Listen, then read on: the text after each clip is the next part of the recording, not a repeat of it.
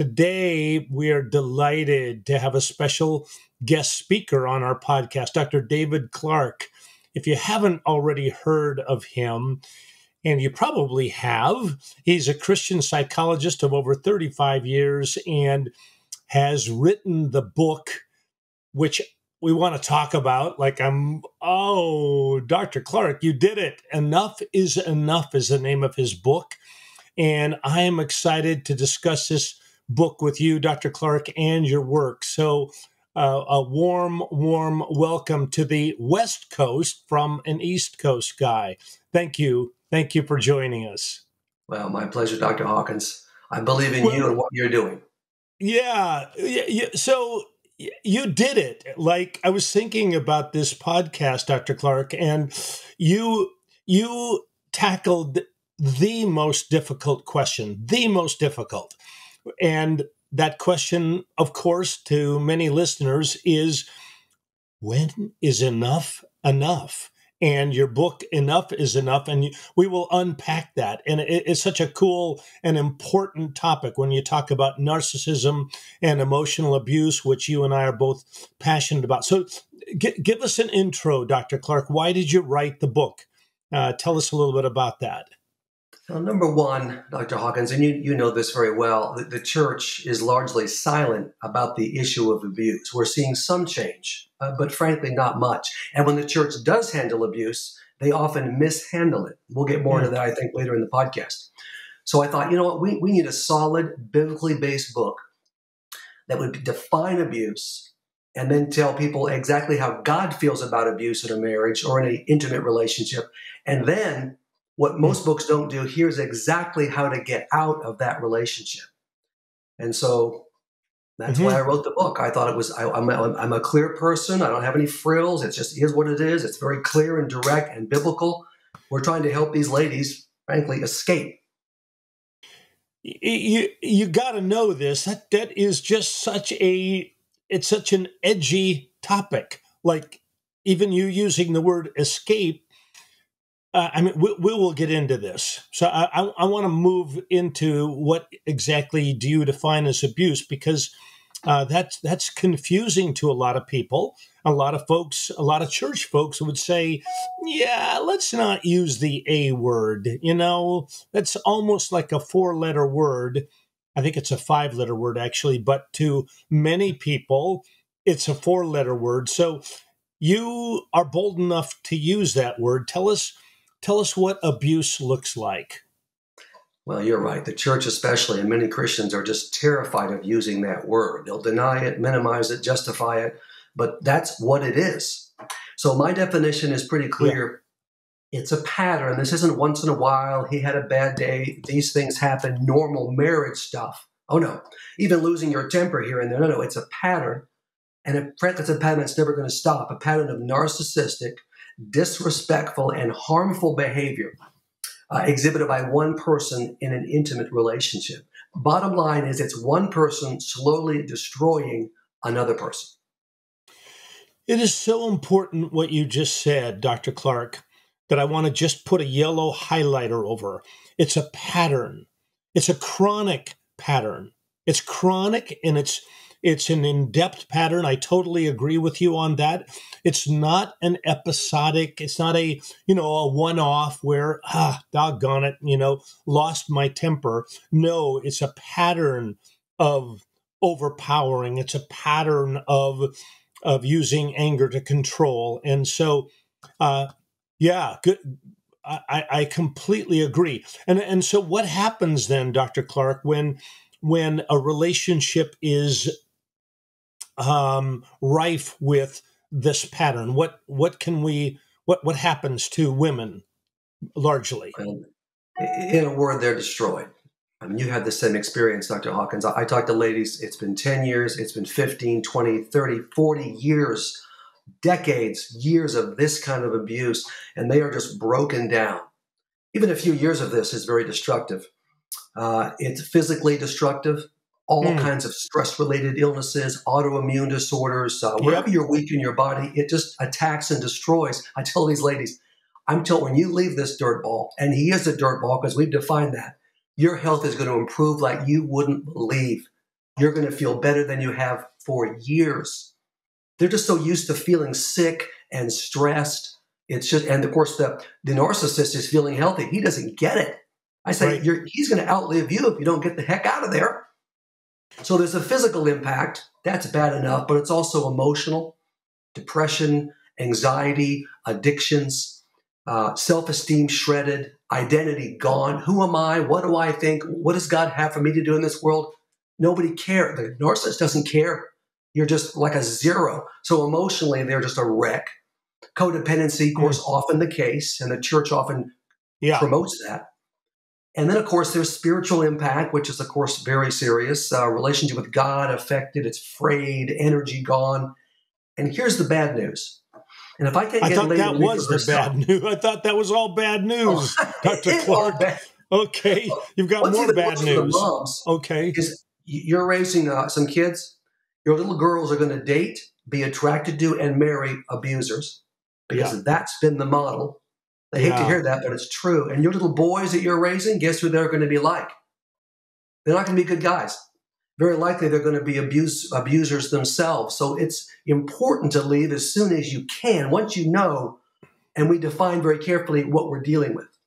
It's not a normal marriage situation at all. It's a monster who's destroying you and your kids. We'll circle back to this generational and what happens generation upon generation upon generation.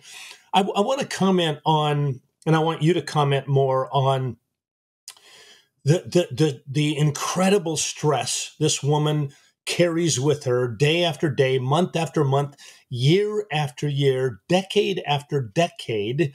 So, and tell me if your experience is like mine, Dr. Clarke. What I have noticed when a woman finally leaves, and by the way, I share this story. I've seen this, I was going to say dozens. It's more than that. It's hundreds of times. When a woman finally gets away in any shape or form, there's one predominant emotion, and that is relief. Yes. Can you, do you echo that? Oh, massive relief in capital letters. Oh, yeah. They realize, that's what you're getting at, Dr. Hawkins. They realize how bad it's been when they get out. And it's a whole new life. If you're sitting in an empty room staring at the wall, you're better off because you have peace. He's not coming home. You don't have to hear the garage door go up or his key in the lock, which sets your guts just churning. You're free of that. He's still going to do his stuff after you're away from him. But you are now, you have distance, you're stronger, you're prepared.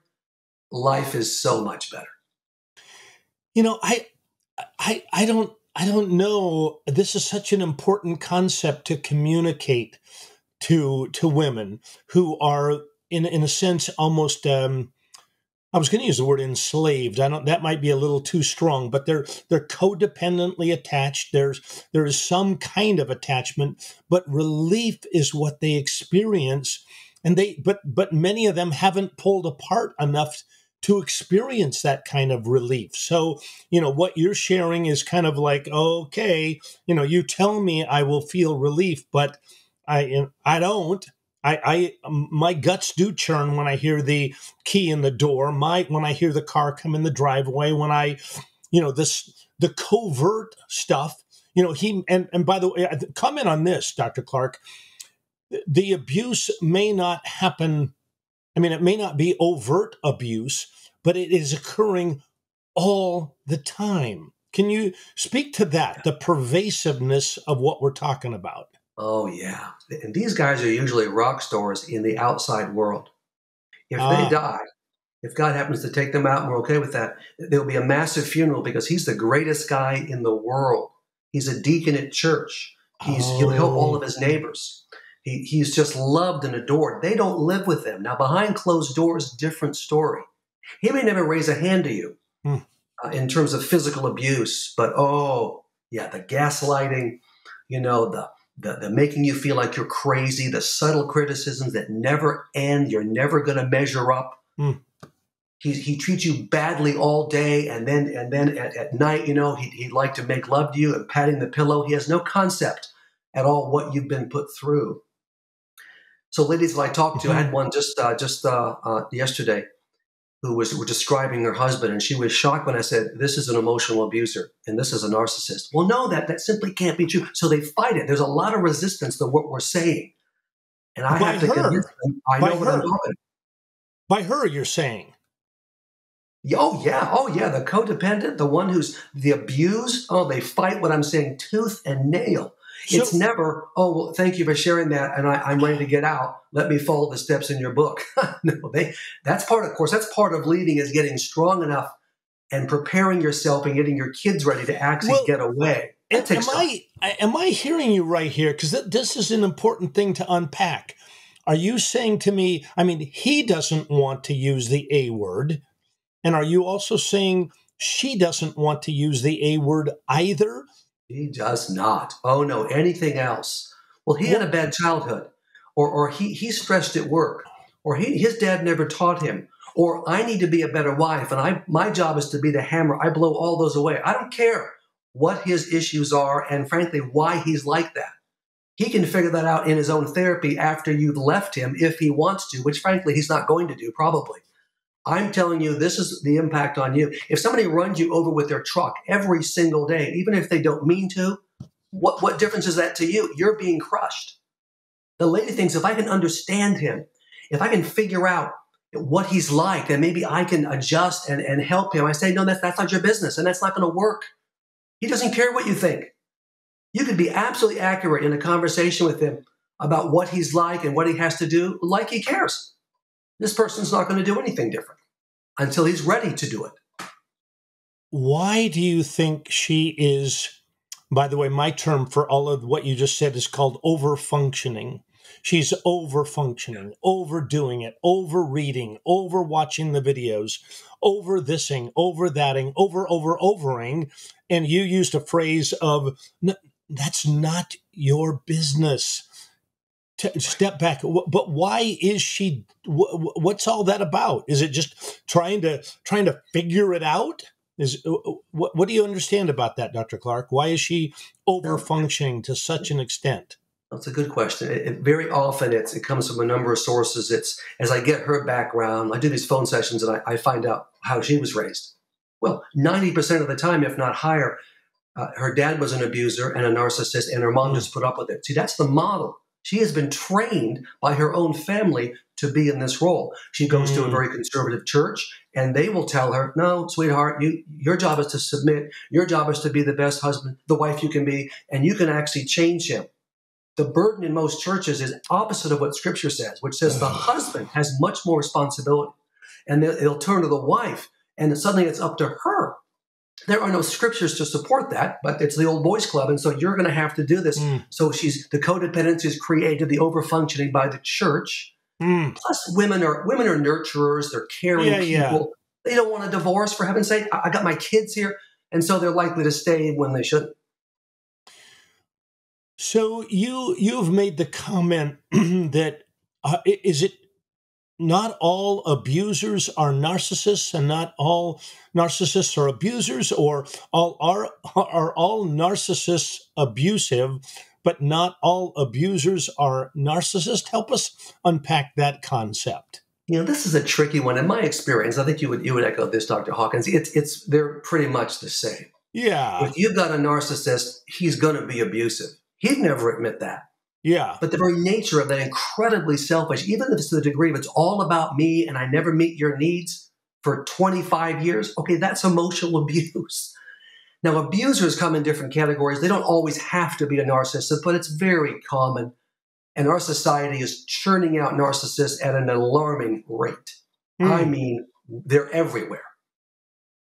So I think what you're saying, just to help people unpack this, so if someone really is NPD ish, narcissistic personality disorder ish, somewhere on that spectrum, they're going to be abusive. They are. However, it could be that someone who is abusive, using power, passive aggressive, and these patterns of behavior, they really might not fit many of the criteria for NPD. Is that a fair statement? I think it is. And there's more hope for that person. Okay, I'm abusive, Yes. but I'm not a narcissist. Okay. there's a lot of room to maneuver there. And so that's the Yes. good news. Yeah. Yeah. So, I mean, I think Lundy Bancroft, by the way, you know Lundy Bancroft, That he rings a speaks. bell. Yeah, he speaks to that topic that I think he would say, and we don't need to parse this too much, but he would say, yeah, that not all abusers are narcissists, but all narcissists are abusive. Anyway, but a little bit of narcissism goes a long, long, long way. So Yeah. whether somebody has all 9 of the criteria for NPD, I don't know that we need to parse that, but abuse is abuse is abuse. Do you, Dr. Clarke, do you think it's a growing problem? You said that we're churning. I forget what your words were, but we're churning out narcissists. I'd love to hear you speak to that. Oh, man. You'll like this, Dr. Hawkins. It's one of these things. I'll use no names, but a producer of a major national radio show, was last month, was interacting, and he felt like it was a kind of a small problem, and it really was kind of a small segment. And I said, "Are you kidding me?" Of course, I'm not very subtle. I try. I can't do it. I said, I "Are you living love in that a about you, by the bubble? way. Look around, for heaven's sake." Yeah, it is a serious problem. Now, this has been going on probably since the mid 60s, late 60s. Breakdown of the family. Mm. If I'm in a home and mom and dad are falling apart and they're not meeting my needs, it becomes about me. I got to survive. I got to cope. That could breed narcissism. Mm. Plus, in this culture, we see parents spoiling their kids. This is more and more of a problem. No discipline, no boundaries, all the participation trophies in the world. That's not real life. Johnny can never do wrong. I have our best friends are teachers, Bob and Pam Johns, and they talk about how it's not the kids aren't the problem, it's the parents. The kid can do no wrong. And so the parents come in, the kid's got an F, they argue, Johnny acted out, that's the teacher's fault. So we have a whole generation now, and plus 2 generations, teaching their kids, you're never wrong. And a society that's so litigious, you can't have a car accident without suing somebody. You can slip and fall in Walmart. It might have been your own dumb fault without suing. So it's just never my fault. And plus our society, social media driven, everything's about me, what I think, what I feel, what I eat. If I have to see one more picture about somebody's lunch on Facebook, I'm going to rage. I don't care what your cheeseburger looks like. Get over it, right? Get over yourself. Come on. And of course, you know this, we as Christians, God's been taken out of everything. Yeah. God out of the government, God out of schools, God out of out of society. You can't sing the national anthem. You can't sing. You can't pledge allegiance because God's name's in it. So we're taking God out, and this is what happens. Without God, it's about me. That's all I got. Me, myself, and I. The 3 of us are just charging through the world, creating havoc. Yeah, we're fighting a wave of this. Yeah. So back to the topic of emotional abuse, Dr. Clarke. I think you would agree that much of what we're saying, these patterns, I want to keep using that word because I want people to be thinking these are patterns of behavior that happen again and again and again and again. And it's like, it's not even like water dripping on a rock because it's far worse than that. But tell us how does emotional abuse show up? When you, like me, in our practices, we hear the stories again and again and again. What kinds of patterns do you see showing up that raise it to the level of you saying, that's the A word, that's abuse? What are some patterns? What are some examples of emotional abuse that you hear again and again? Here's what it looks like. It is constant, ongoing criticism, which really is in the form of verbal abuse. Can be subtle, and there may be times when he won't do it, when he wants something from you, but it's criticism of your appearance, of your weight, of your energy level, of your mothering, of your friends, of your family. It just never, housekeeping, it never stops. You can't seem to quite do things right. That keeps you down and him up.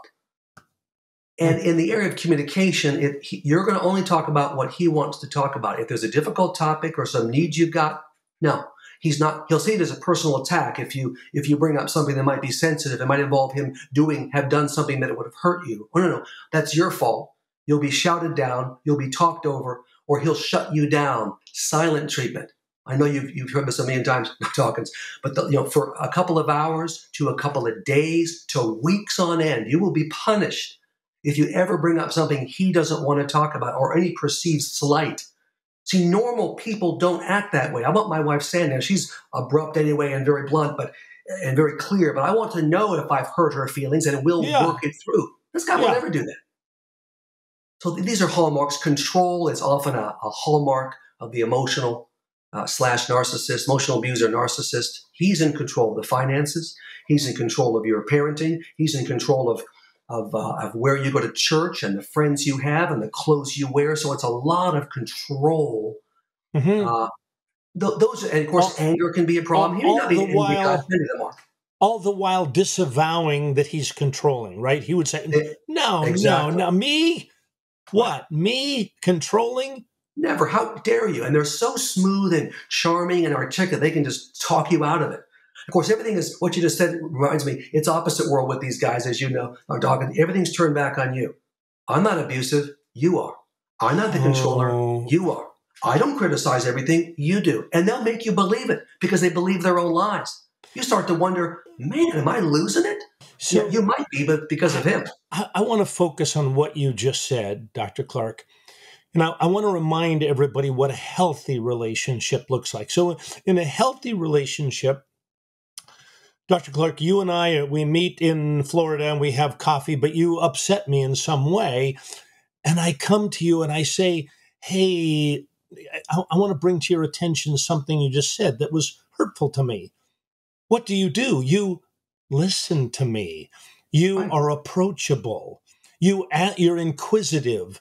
I become real to you. And maybe in even a deeper way, like you learn about some of my preferences and you listen to me, you respond effectively to my concerns. Not so with the emotionally abusive, narcissistic man. So what happens, you just said something that I want you to unpack a little bit more. She approaches him. I hear this so often. I always hear it. Anyway, she musters up the courage to approach him. By the way, now notice those words. She musters up the courage to approach him. This is not an easy deal. She's thinking, OMG, OMG, OMG. This is likely to not go well, but I'm going to go ahead and bring something to his attention. And kaboom. Yep. DARVO. Do you know the acronym DARVO, by the way? No. Okay. DARVO stands for defend, attack, reverse victim, offend. It was used. So you just described Darvoed. I've been Darvoed. So she approaches him. She musters up the courage. She approaches him with, "Hey, can I talk to you about what happened today with our child, with the dog, with the car?" Boom! It comes winging back on her. She gets a left hook emotionally. Talk about that. Talk about he boomerangs it back. He doesn't receive it. He's not approachable. He certainly isn't inquisitive.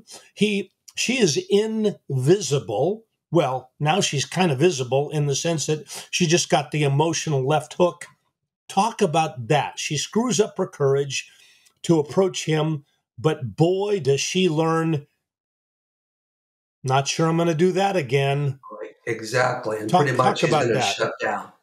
You've described it very well, Dr. Hawkins. Exactly. There's not even a break. There's an immediate, you won't get the words out of your mouth before he senses, are you saying there's something wrong with me? That I might have done something wrong? This is unacceptable because I'm pretty much perfect. So yeah, right away, it's you're talking to me. There'll be anger, defensiveness, or some of these guys aren't angry. And you'll see it in a counseling office. They're smooth, they're logical, and they will just turn the whole thing around on her. Well, honey, I did say that, and I did do that. But you want to know why I did? It's because you did this and you said that. Oh, it's masterful. If I had some Oscars in my office, I would hand them the statuette. Brilliantly done, Ed. You know what? You're a moron. You just told her she was a liar. Normal people say, I hurt you. I'm going to try to find out why, but what I'm saying is I acknowledge you have your feelings and you have your position, and I'm sorry, and let's find out and fix this. These Yeah. guys literally never do that. They just don't. They're incapable of expressing true apology and regret. You might get a lame apology just to kind of get it over with. They don't mean it. And there's going to be no discussion. So if you can imagine, I know you can, 20 years, 10 years, even 5 years of all these unresolved, they're all built up. Nothing is ever resolved. The resolution is shut up. Don't bother me again. This is so critical, Dr. Clarke, because the health blood of a relationship is receptivity, openness, transparency. I want to say those words again for everybody to think about. The health of a relationship is based upon openness, receptivity, approachability. I can come to you, Dr. Clarke, and say, hey, look, I'm a little upset about something that happened. And you're going to go, tell me more. I want to learn about you. My goodness. And then if you indeed did something hurtful, you say, I did that. I was wrong. And magical words, I am sorry. And even more magical words, I will change. And even more magical words, I will make things right to restore our relationship, because the harm that you did, Dr. Clarke, or the harm I did with my wife, Christy, the harm that was done creates a brokenness. And if you don't fix that brokenness, then you've got break. I'm making this all up, Dr. Clarke, as I'm saying it, but that's what happens. So we've got this relationship strewn with broken connections. And worse than that, and I want to still camp on this notion, worse than that, she's learned I can't, I must become smaller here. I must. It's not worth it. Not worth the price. If I'm going to suffer, and he'll make you suffer, pretty soon, what's the point? And so you'll lose even more of your identity because you're not even talking about what's meaningful to you. So, I mean, let's just think about that for a moment. She becomes smaller and smaller and smaller. Speak to that, Dr. Clarke, that the insidiousness of this, because it's not just one catastrophic break. It is break. It's insidious.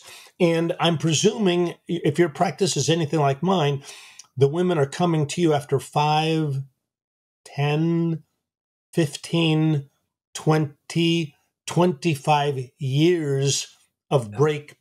Is that what you're seeing too? Oh, yeah. Death by 1,000 cuts, by 1,000 blows. You absorb it, and there's no resolution, and he doesn't care, and he's going to do it again tomorrow and tomorrow. Now, he'll still harm you, but now you're not even able to voice that. Part of healing is expressing it and being understood, as you're describing, Dr. Hawkins, and fixing it. Nothing's ever fixed. And it's your dumb fault in the first place. He'll convince you it's your fault. You might go to the pastor who will also say, well, that's your fault. If you hadn't done this or done that. And so the beat just goes on. So identity is just stripped away. And the insidious thing is your own children. He'll turn your own children against you. Now, he'll often do that in many ways behind the scenes. But if these things are happening in front of the kids and you're being disrespected and shut down, they'll do the same thing to you as they get into their teen years. One of the saddest things I ever see is a lady who's got grown adult children who have cut her off. She stayed with the dirt ball, and now she's lost her kids. They'll interact with her, but they pity her at best. Won't talk with her, don't respect her. That is awful. But that's what happens when you stay too long. Dr. Clarke, I want to put a huge, gigantic pin in what you just said. And I want us to come. I want to talk about some other things, but what you just said, I am seeing an epidemic of. I'm seeing an epidemic, and I wonder how many listeners right now can identify this. I'm seeing an epidemic of, I'm going to use a number, a 50-year-old woman who's got 3 adult children, ages 22, 24, and 28. She's been married for 35 years, and her kids have been turned against her by this emotionally abusive man who is slick and charming and crafty. And anyway, put a pin, make yourself a note, okay? We'll come back, and I'm giving a message to our producer here, Katie. Katie, the topic of scapegoating and turning adult children against it's okay. Anyway, it's an epidemic. It is. It's evil. I'll tell you that is evil. He will spend years getting them on his side and turning them against you. What kind of a person would do that to his wonderful wife? Yeah. A dirtball and emotional abuser. Oh my goodness. These topics get me going, Doctor, they just do. Okay, let's talk about what are the most common, let's think about the church now, back to the church. What are the most common because these women, they're largely, many of the women that come to us are largely involved in the church. And I don't want to rail on the church, but there's a lot of damaging approaches to abuse, if they even use the word, if pastors even use that word, used by pastors and church leaders. Talk to us about what you see. By the way, I'm pretty bold. I think you got me. You're a little bolder than I am, so I'm going to I'm going to duck behind you a little bit. I'm with you, but I'm going to. You don't mind if I kind of hide in your shadows a little bit on this topic? I don't blame you. You should see the emails I get and the texts from pastors. Oh my! I don't reply because they're really venomous and they think I'm wrong. I can support what I say by scripture, which is very important to me. I wouldn't recommend it otherwise. They're the ones in the wrong, but they don't get it. Okay, here's what they say. And I've heard these stories, as you have, Dr. Hawkins, from a million ladies. Went to see my pastor, and I was told, first of all, it's not abuse. What you're describing here is normal. It's not abusive. They minimize it. They deny it. They justify it. He's a good guy. He's on the he's on the church. He's on the leadership team. He's singing in the choir. Simply can't be true of him. Well, you want to say, think about this. You're not living with him. But the pastor doesn't go there. He goes by his experience with the guy. The guy is schmoozing you. Anyway, so it's not abuse. Then, of course, they'll be told to submit. Well, and they'll get the Bible out and Ephesians and all that and 1 Peter. You know what? That doesn't apply when you're dealing with a serious sinner who's destroying you. You get away from that person biblically, but you'll be told you have to submit. Hold it. Camp on the. I want to unpack a couple of these points. So you just referenced 1 Peter. I think it's 1 Peter 3. By a word, you will win them to the Lord. Is that not an accurate? I shouldn't say devil's advocate. That's not. I don't want to use that phrase. Is that she's memorized that scripture? She's been told that. By a word, you can turn this whole thing around. By a soft and gentle approach or whatever. Turns away wrath. Yeah, those are the verses. And my response is very simple. Yeah, that's true for a normal, decent man. That'll work every time. It will not work with this special category of emotional abuser and narcissist. We call that enabling, which Scripture talks against. So they're just missing the picture. They don't believe he's that bad. And if they do believe he's that bad, well, then if you submit, and along with that comes, if you just love him enough and you kill yourself and you meet all of his needs. Love him more. Exactly. In time, this is still the most favorite approach of pastors and Christian leaders and church counselors. He will eventually change. My response is no, he won't. That's enabling. This is a different kind of a creature we have on our hands here. Yeah. And and the burden is not on you to change him anyway. Where are you finding that in Scripture? It's his responsibility to love you as Christ loved the church. That's the highest possible standard. So you are saying, and I agree completely, by the way, I was going to hide behind your coattails, but I'll join you here. I'll lock arms with you. So you are saying when pastoral leadership, when any kind of leadership says, just submit, love him more. 1 Peter 3, by a word you will win them to the Lord. Just be patient, patient, patient. You are saying totally wrong, totally. That's enabling.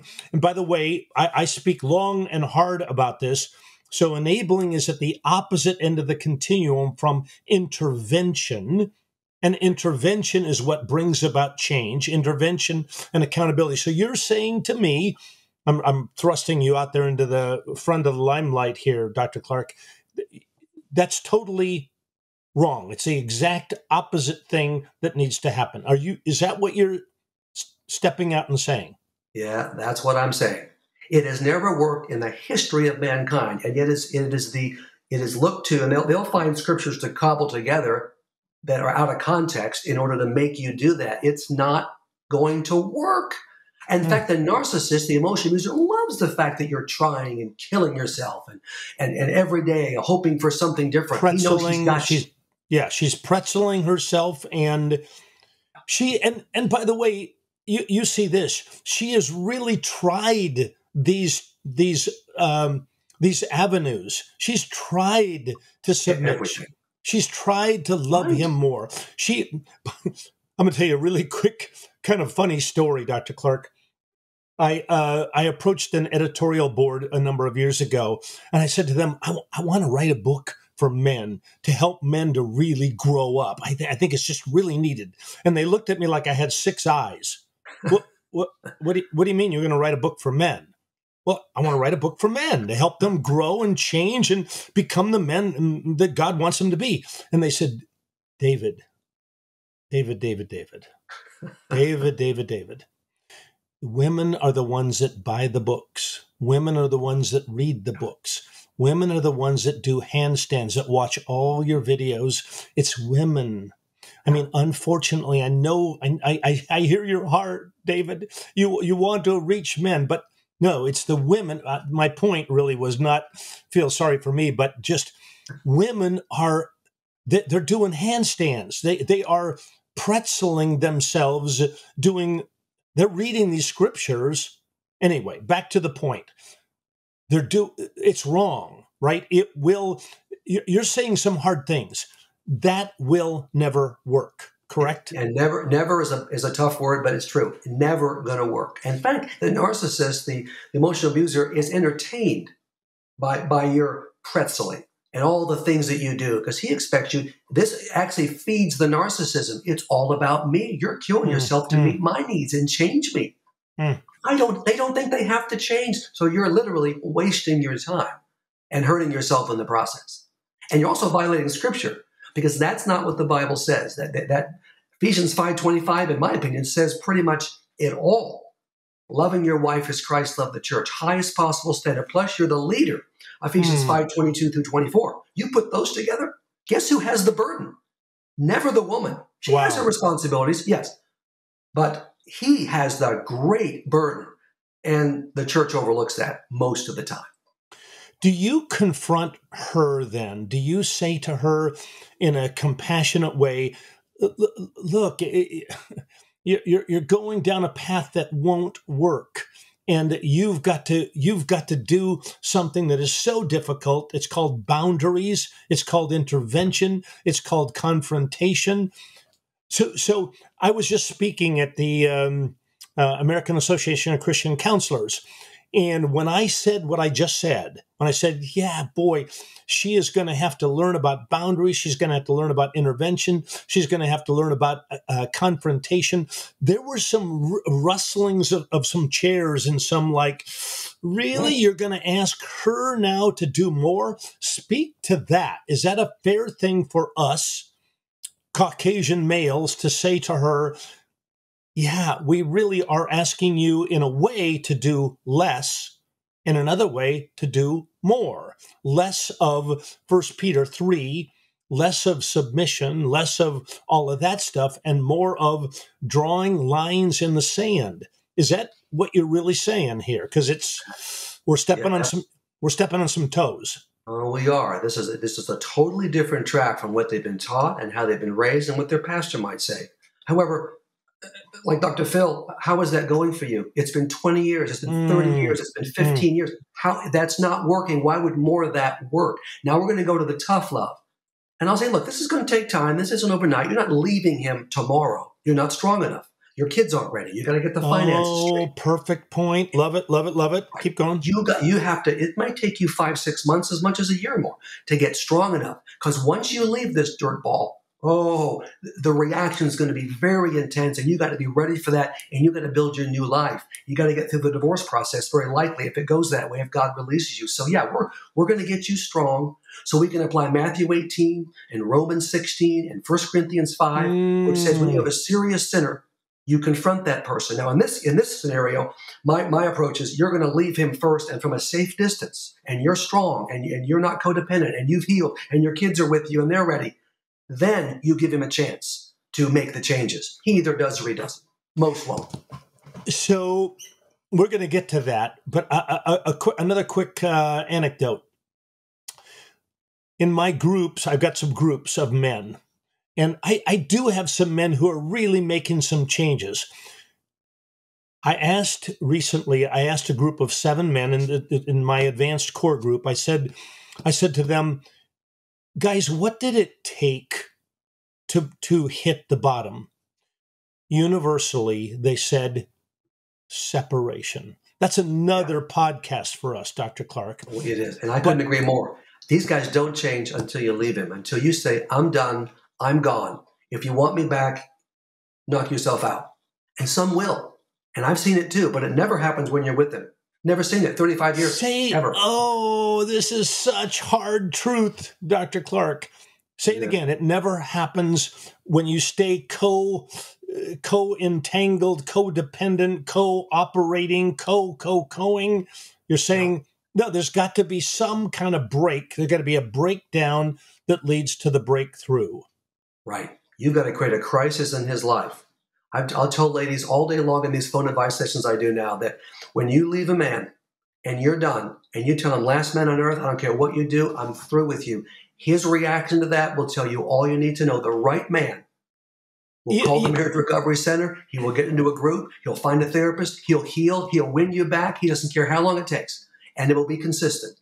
The wrong man will go the other way. Blame you, character assassination, go to the accounts and drain all the money, hire a sleazeball attorney, blame you. Okay, I say that's your answer. It's going to go one of 2 ways. The intervention, my goodness, this is really kind of eerie, Dr. Clarke. We've been reading the same stuff. We've been seeing the same people. We've been doing the same work, because that's exactly what I say. The intervention will tell you everything you need to know. When you've done the intervention, when there's a breakdown that could lead to the breakthrough, won't always, but when there's a breakdown, whew. All right, let's get back to God. What's God got to do with it? And I shouldn't have done that. That was we'll edit that out, right, Katie? I think you better. Okay. How does? Oh my word! How does God feel about abuse, Dr. Clarke? What? Because that's what we're going to go back to, right? We're going to go back. We're going to talk to her about. Let's talk about what does Scripture really say? How does God feel about? I mean, there's a scripture that says God hates divorce, and the man who covers his home in violence. We don't ever hear the second part. You always hear the first part. God hates divorce. But I think you're about to tell us that God hates everything that leads up to the threat of divorce. But tell us about God and God's heart in this matter. God is furious with a godly rage at men who abuse their wives. We see it in the Old Testament, and we see it in New. In that Malachi 2 chapter, and that passage, as you just referenced, Dr. Hawkins, that's some of the strongest words from God himself to these men that are abusing their wives, wanting to get rid of them for no good biblical reason. And in that day, if you were shunted aside, you'd starve to death in the desert. So he was not going to allow that, and that's why he allowed divorce in those cases. And these men were cut off from him. So people often say, well, God hates the sin, not the sinner. No, he hates the sinner. When you're in serious sin and you're damaging your wife, no, he hates you. And if you want to get back with God, you had better break and repent. He'll accept that. Oh, it's very, very clear language. God has no problem saying, you're wrong, and you're going to pay for this. And this is not acceptable, and I'm going to protect your wife. So, he's mad. And you don't want God mad at you. These emotional abusers are clueless. They don't get it until if they're abusers and they can change, they'll get it, and they'll be ashamed of themselves. Dr. Clarke, this is so compelling. You are so compelling. Why, I'm puzzled here. Why wouldn't a pastor, why wouldn't they want to have this conversation with you? And that's off on a tangent a bit here, but I mean, you just exegeted, if I'm using the word right, Old Testament scripture.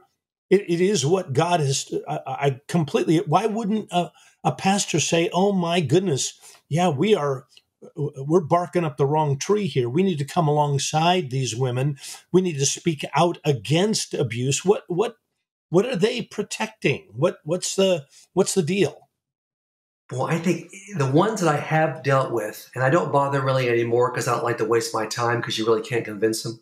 I'll say, read my book and get back to me, which they probably never will, because I can support it. My dad sent me and paid for 2 seminaries that I went to and graduated from. So the Bible is preeminent. But these pastors, very often, and this is a little secret that people don't want to hear, they grew up in abusive homes.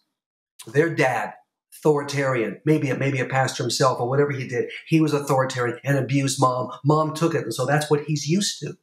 Nobody ever asks a pastor, what about your background? Well, I ask those questions. Usually doesn't go too well. Okay, so they've learned it that way. They have been taught in seminary. Either they were taught virtually nothing about this whole scenario of abuse, and they just have the submission passages. So they're going by the letter of the law, and they're not taught the whole scope of Scripture. And frankly, I hate to say this, but many pastors are passive and just gutless wonders when it comes to helping a woman who's abused. It's easier to side with the guy. It's like the old boys club. Yeah. I talked to a lady just this morning on the phone. Yeah. She went to see her pastor. The pastor knew she'd served in a church for 30 years. He knew her. She finally had the guts to go to him and lay it out, and he blamed her, and he sided with her husband. Oh, I said, I've heard that story a million times. When you're ready to leave your husband, you're going to leave that church too and find one where the guy gets it. And some pastors do in their wives. But even the pastor's wives, they'll often side with the husband. And the wife is the problem. Or they're speak to this, or they're going to take an approach of, you've heard this quote a million times, it takes 2 to tango. It's a 2-way street. Right. These problems are come on, two people have created this mess, and 2 people have to get out of this mess. And so, I, as Pastor Schmo, I'm not going to side with one or the other. And speak to that. Gutlessness. Do you think when we're talking about emotional abuse and narcissism, I don't believe it takes 2 to tango. Does she have some things to work on? To be sure. But this problem that we're talking about right here, emotional abuse, no, she does not have a pervasive, persistent pattern of abuse. She does not. Can she react at times? Certainly, like a can of Coca-Cola. But speak to that. Speak to, that it takes 2 to tango, and that's what Pastor Schmo is saying. What do you think? And they're literally, I went to seminaries, so they're taught this in seminary. This is the party line. Always takes 2. Now, in a normal marriage, I did normal marriage counseling for 35 years. I don't do it anymore because it just drives me crazy. But when I was doing it, if it was a normal situation without abuse, without narcissism, yeah, it's a balanced approach. I wrote a book, I Don't Want a Divorce. Very balanced approach. This is not the case with the emotional abuser or the narcissist. It's one person. I say this is very unbalanced. You're at fault. You're damaging your wife and your kids. You're going to get help. Now, I think to the degree your wife, I'll tell the lady, your role as you've taken it too long. You have tolerated too much. You're a codependent and you're an enabler. Yeah. I say, I'm going to get you a T-shirt. On the front, it says, I'm a codependent. On the back, help me, just for a little humor. But let's get you out of this. Right. You're going to get strong. I'll say, look, you go to therapy. Tell the guy, I need to get therapy. You're a narcissist on the QT because I messed up and I'm the problem. He believes that anyway. The truth is you're getting therapy to get strong enough to leave him and live a different life. So it's not balanced. I'll say, look, if the guy changes, and I know this is what you do, Dr. Hawkins, if we have a guy that's changing and repentant and his wife's getting stronger and she's on a codependent, at the right time, now when we do couple therapy, yes. Hey, now we got something going. I say that's way down the line. Let's make sure he's got it and he's past the point of no return and he's changed. Yeah, because I say, and I've said in other podcasts, to start out in couples counseling when he is manipulative, passive aggressive, abusive, retaliatory, all of these incredibly negative traits that do not coexist with what we call couples counseling, which is mutually agreed upon, mutually benefit, mutuality. It ain't mutual with him. So he doesn't care. That's why marriage counseling is a waste of time until he's ready. He might play the game in the session. He might try to take over the session too. But if he even plays the game and says, yeah, I'll try that, when they get to the car, he takes her head off. And I can't believe, and I'm not going back, and it's all your fault. Or he has a way of co-opting the counselor because they're very persuasive and turning it. So the woman, once again, is the one that has to make all the changes. They come, I used to see couples like this very briefly because I thought, this guy's not changing. I was very homework oriented. And they'd come in the next session. He hadn't done his homework. She had. Classic. My response was, I'm not seeing you today, and you're going to pay me because you have not done your homework. He wanted her to do her homework, so it would be about her. Well, I'm not an idiot. We're not having the session, and you're going to pay me. I would never see them again, whatever. I'd start seeing the wife, like I do now, and getting her strong enough to get away from it. Dr. Clarke, sadly, we are approaching our end point here, and there is so much more to say. We've got to have you back, sir. I'd love to. What I want to do, I want to have you back on. I want to give a kind of a teaser to folks. I can imagine you and I talking about the lies she believes. That seems like just such an important thing for us to unpack. I want to unpack the topic of when and how does she do a separation and get this breather so she can have some relief and start making better, healthier choices for herself. And then I also want to talk about this scapegoating issue. So I don't know. I'm not sure. We'll figure out what. But let's. How about this for a caption? The lies she believes, and we'll weave in scapegoating. Okay, and we'll weave in some of these other topics. All right. My goodness, if you've appreciated this podcast as much as I have, holy cow, Dr. Clarke, you have a ring of truth, you have a ring of authority, you have a ring of experience, and in this topic, with these topics that are so fraught with confusion, you offer clarity to folks. And my goodness, don't stop speaking, don't stop writing, and we'll have you back. So, all right, thank you so much for being here. Listeners, as always, if any of this resonates, and of course, it all resonates because it sure resonates with me. It's my experience. Please know we are available to help. You can reach out to us by visiting our website, www.marriagerecoverycenter.com, to learn more about what we do. And you can find information in our show description. If you've enjoyed today's show, give it that 5-star rating and be sure to subscribe to our channel to be notified of new episodes. And with Dr. Clarke, holy cow, I want to encourage you to pick up his books, but one book that we referenced today, Enough is Enough, which you can find on Amazon or visiting his website, www.davideclarkephd.com. One more time, David E. Clarke, that's with an E, CLARKE, PhD.com, to learn more about his work. We'll have that information for you too.